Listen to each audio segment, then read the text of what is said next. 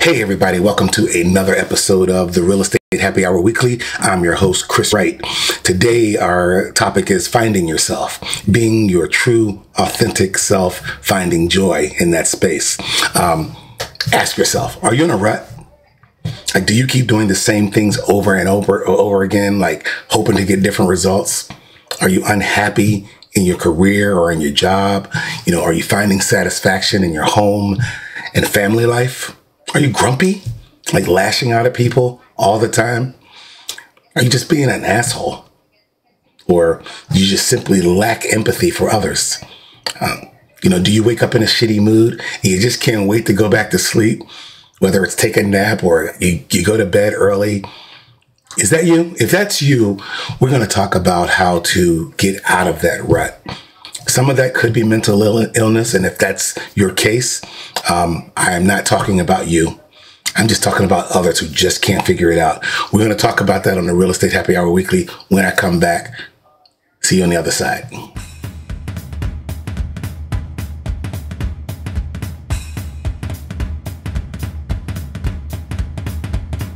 This is the Real Estate Happy Hour, and I'm your host, Chris Wright. It's a fun place where we talk real estate, pop culture, and what's trending. Hey, I might even give you some good advice, so grab yourself a drink, sit back, relax, and take a listen. Unless you're driving, of course. I'll see you guys on the other side.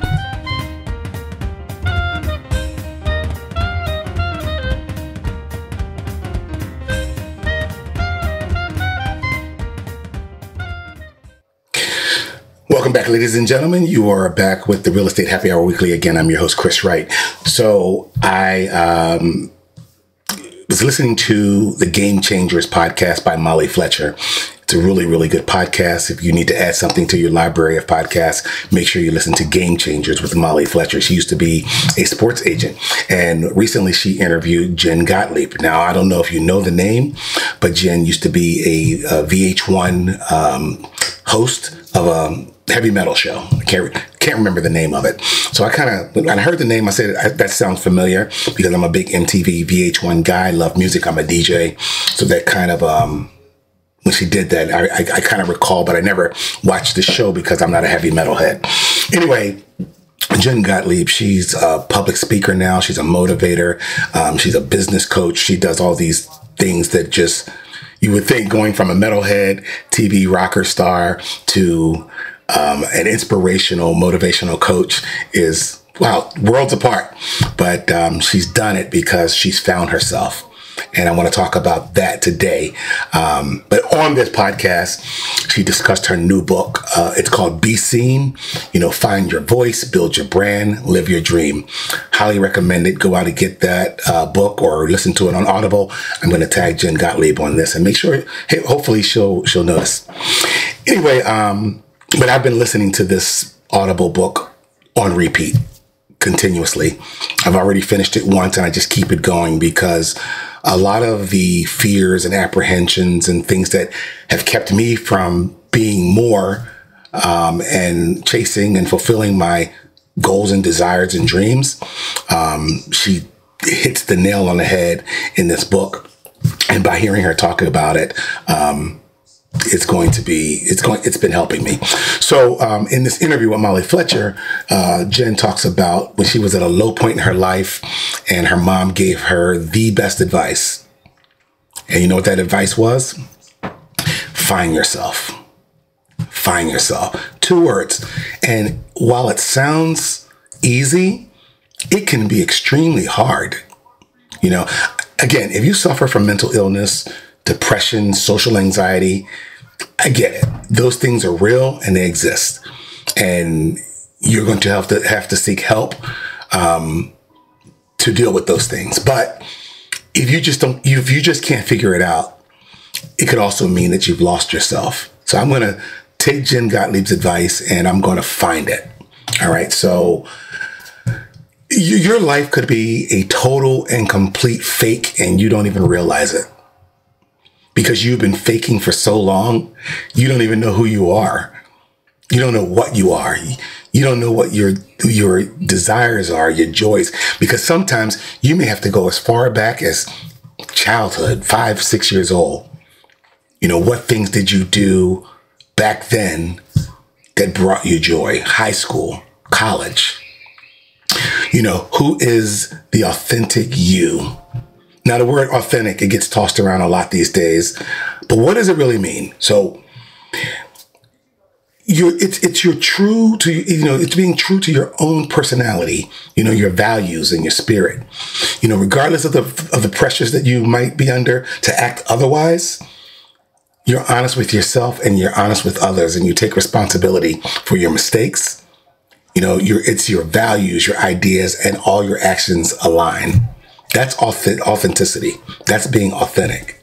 I'm going to tell you a little story about me. Okay. And I'm going to go way back. When I was about 14 years old, me and my cousins, we wanted to be gangsters. Not gangsters in, a mob sense or mafia sense today, like people say. We didn't want to be, John Gotti or Scarface. We didn't want to be like the Bloods or the Crips or Ice Cube with Boys in the Hood. We wanted to be gangsters like Pretty Boy Floyd and John Dillinger, Bonnie and Clyde. We used to watch Humphrey Bogart movies and James Cagney and Edward G. Robinson, the gangster movies from the 30s and the 40s and early 50s. And they were in black and white. Like The Maltese Falcon was one of my favorite films of all time.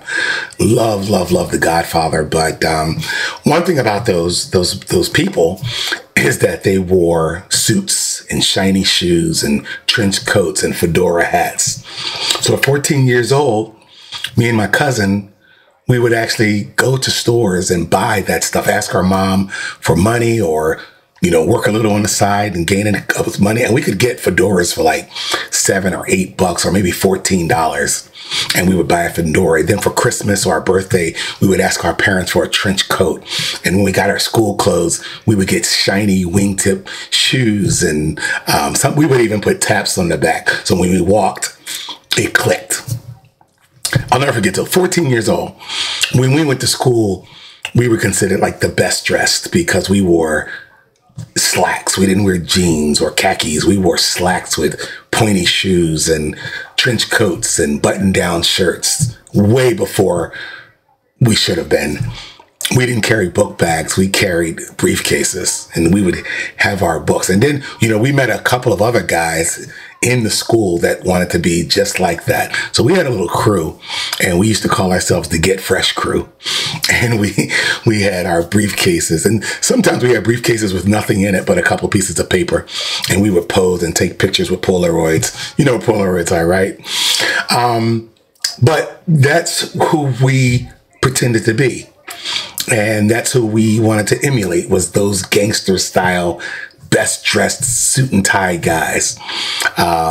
So then, a few years later, college came. And when I went to college, when I graduated from high school, rap music had just come into existence. I was class of 1982.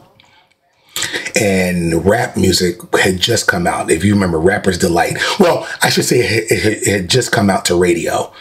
In New York City for a long time, it had already been underground on mixtapes and people selling it out of their cars and stuff like that.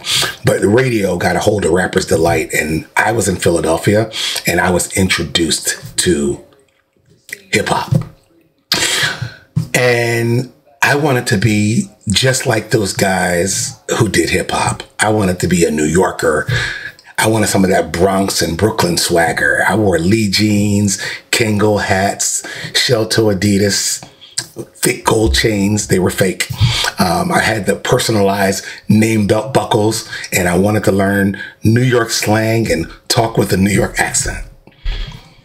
Right? So, but the one thing that I enjoyed most, that wasn't me. The gangster wasn't me. The New York hip hopper wasn't me. Even though I dressed like that and acted like that, I liked books. I used to read all the time. I liked documentaries.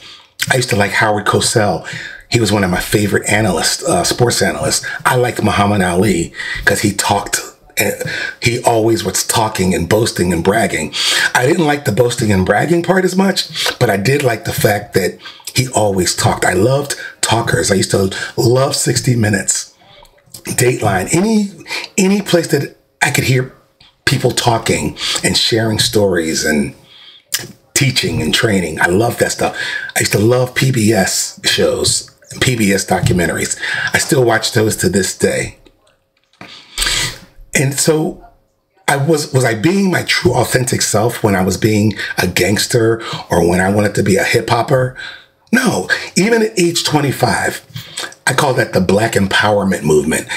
This is when young Black men and women, teenagers and college students started learning about Malcolm X and Martin Luther King and Marcus Garvey and Harriet Tubman. And we started getting knowledge of self, and groups like Public Enemy were popular, and Boogie Down Productions and KRS-One, the Muslims, the Five Percenters, Big Daddy Kane. And we wore like X hats and African dashikis and wore like leather African pendants. And, you know, Bo Jackson was really popular back then.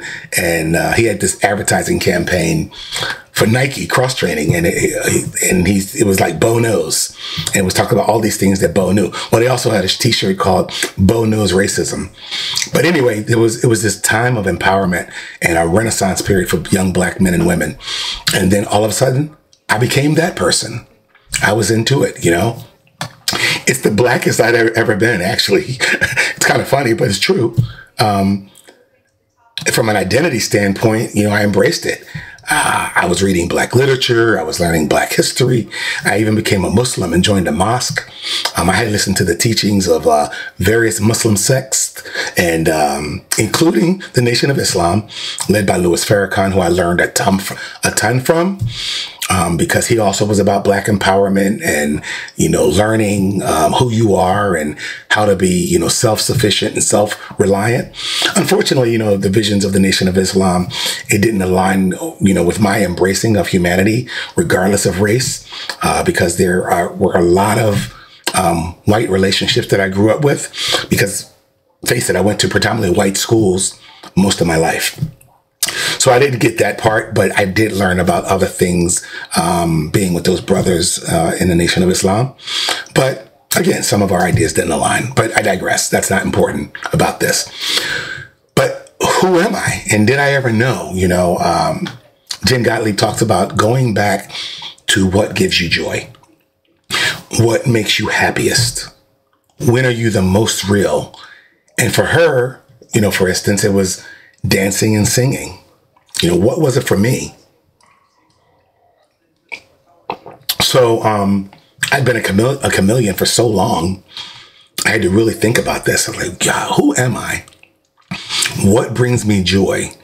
But, you know, knowing how to blend in with societal groups, whether they're your own or not, you know, knowing how to change, it put me in like circles of life and friendships and even intimate relationships that, had I not been a chameleon, had I not easily blended in, I might not have had those experiences.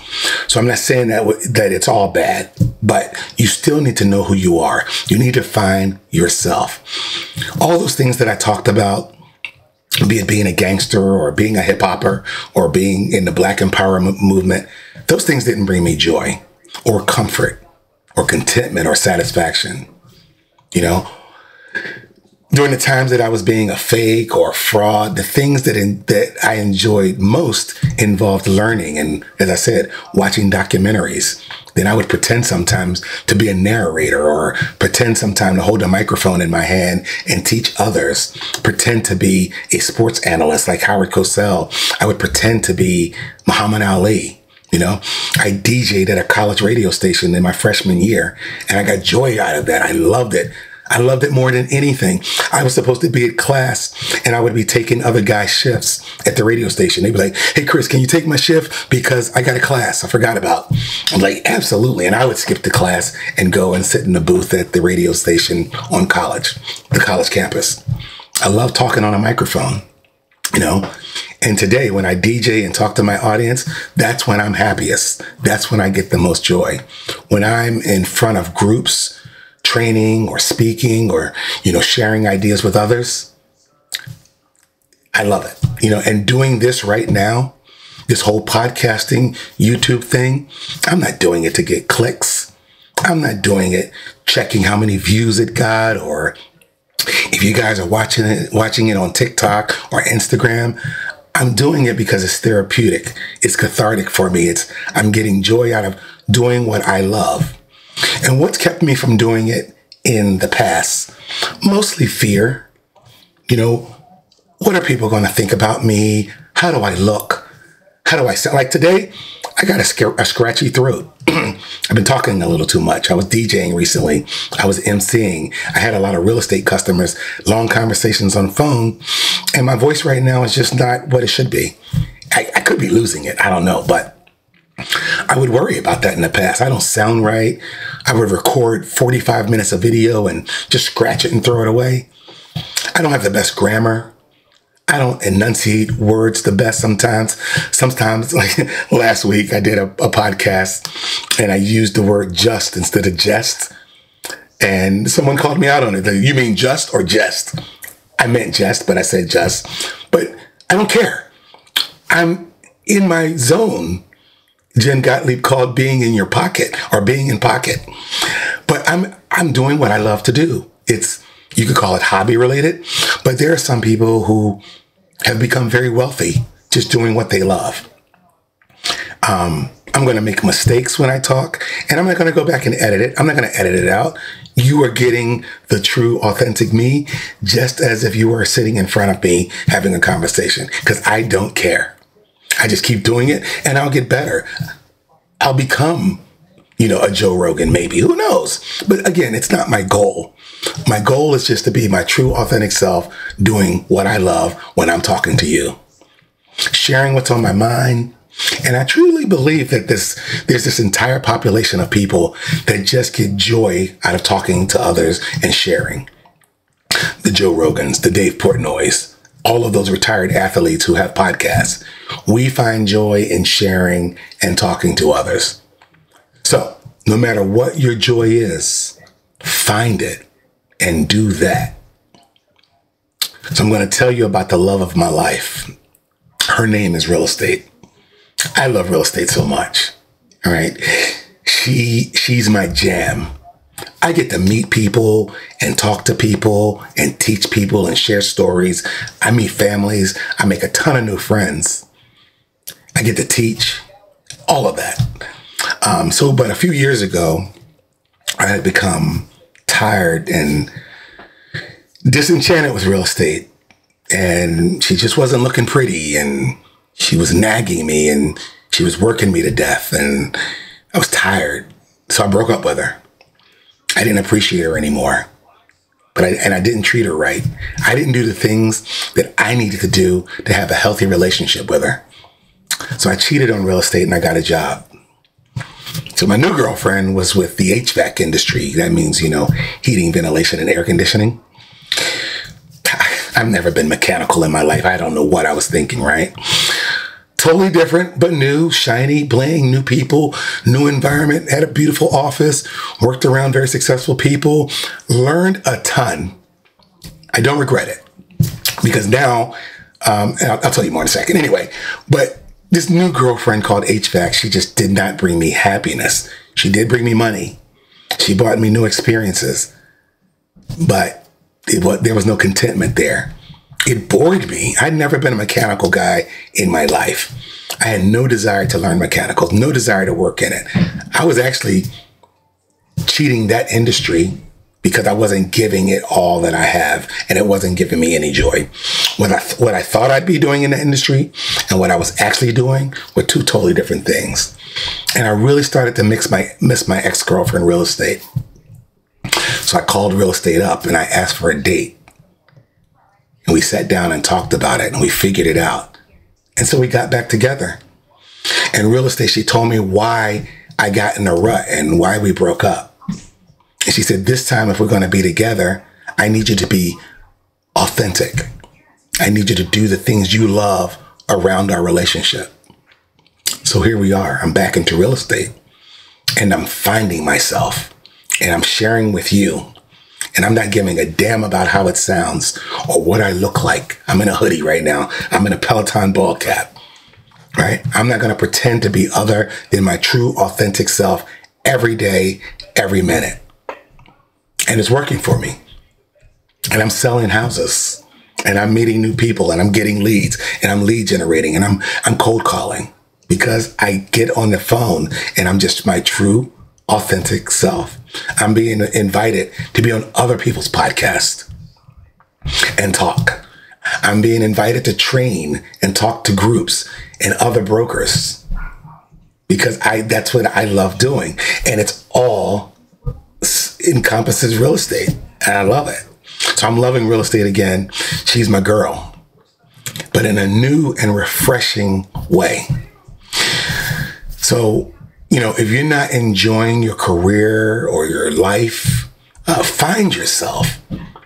Either find a career that includes, doing the thing that you love, or making sure you do the things that you love around your career.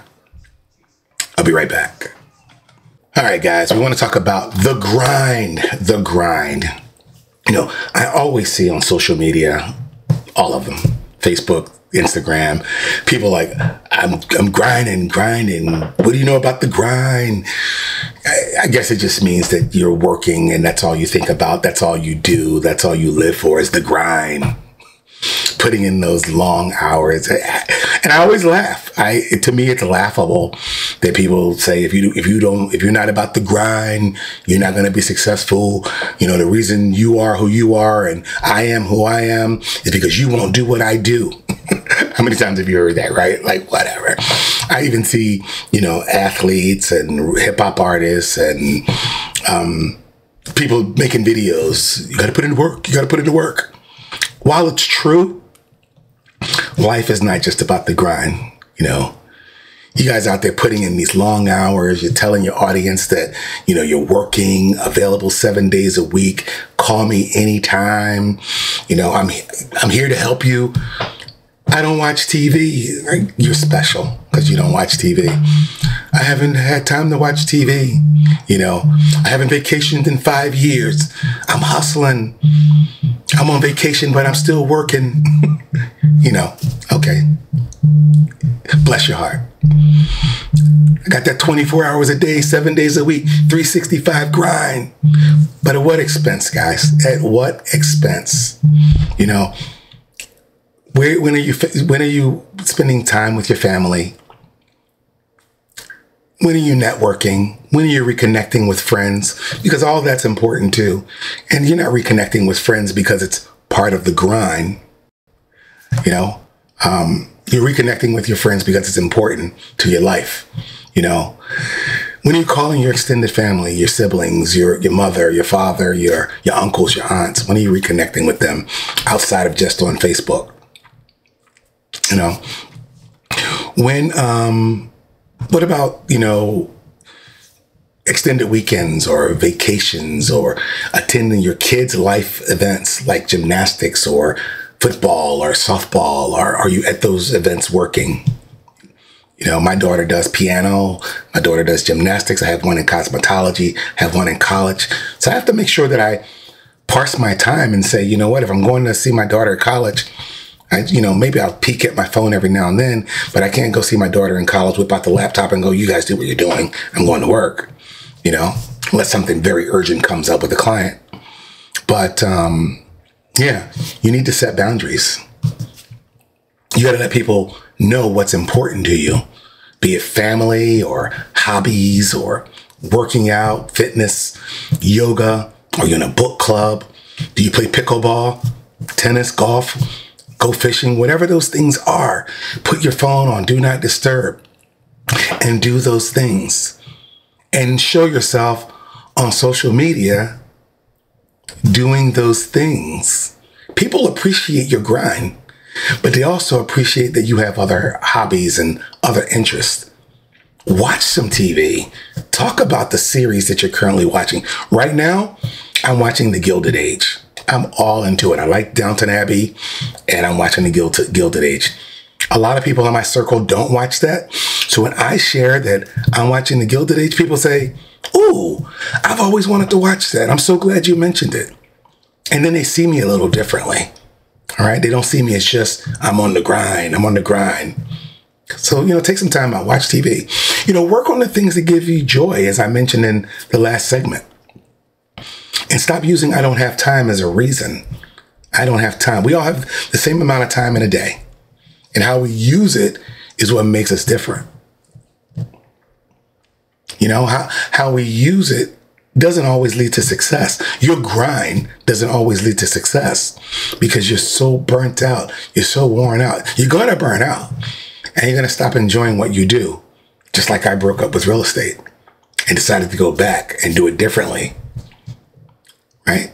So, I know. So now I Netflix and chill. And I'm not afraid to put my phone on Do Not Disturb. I'm not afraid to take time off or time away. Right now, while I'm doing this YouTube video and this podcast, I'm not looking at my phone, which is right there, but it's on Do Not Disturb. I could always answer it and then edit this video and get back to it because that's the grind. You got to get mentally and physically healthy. You need to put as much focus on your leisure as you put in on your work. That's all, guys. Thanks for joining the Real Estate Happy Hour Weekly. That's all I got. I'm hoping to get a couple of guests in here soon, but you guys take care until next time. Have a good one. Hey guys, thanks for listening to the Real Estate Happy Hour Weekly with Chris Wright. Listen, if you like what I'm doing, please don't forget on the podcast, give me 5 stars, give me a thumbs up and like and subscribe on YouTube. Make sure that you're liking my Instagram videos and following me and all that stuff.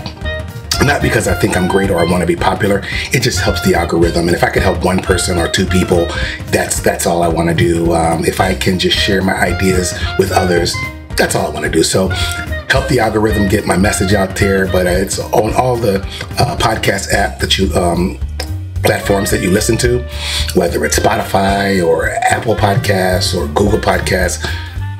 Make sure that you go there and check it out. YouTube, same thing. I'm also doing clips on Instagram, LinkedIn, and TikTok, and probably a couple other platforms as well, Facebook Reels, but wherever you can do it. If you want to be a guest on the show, you want to be interviewed, I do that as well. So reach out to me and make sure you ask me, hey, Chris, I'd love to be on your show. Then I want to make sure that happens as well. All right, guys, thank you so much. And just wanted to put it out there, like, subscribe, give me 5 stars. Talk to you guys later. Thanks.